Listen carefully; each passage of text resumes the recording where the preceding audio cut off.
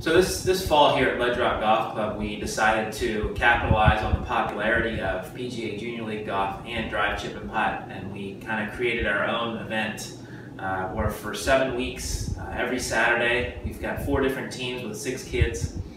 And I was kind of thinking about it, and I thought, what's more fall-like than football? So we've got kind of a football theme to our program where each team has a different college football team name. So we've got Ohio State, Auburn, Penn State, and UCLA, and they play against each other in different skills competitions every week.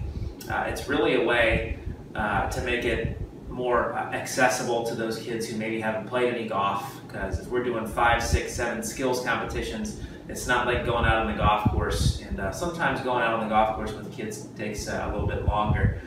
So we've confined it kind of to our practice area, and we've come up with all different kinds of ways to keep it fun and exciting.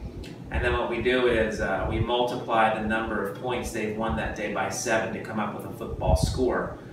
We've got a big sort of BCS style trophy where we're engrave the names of the winning teams each year and hopefully make it something that lasts every fall. And I think one of the challenges in the fall is continuing their interest and getting them to come out here. But it's been very successful this year. It's the first year we've done it. We've got 24 kids, and we're really happy with it.